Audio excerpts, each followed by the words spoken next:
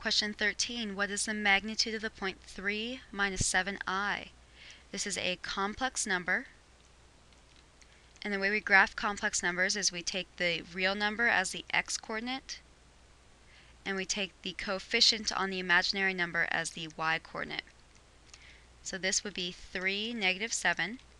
Its magnitude is its distance away from the origin.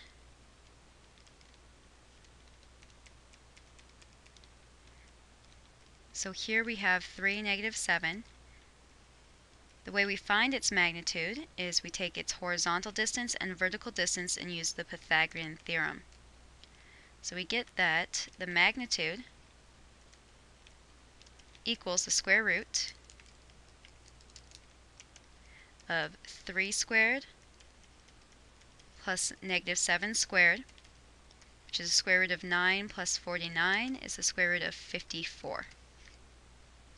Again, you can simplify this if you want to, or you can write it as a decimal version. Either way will work.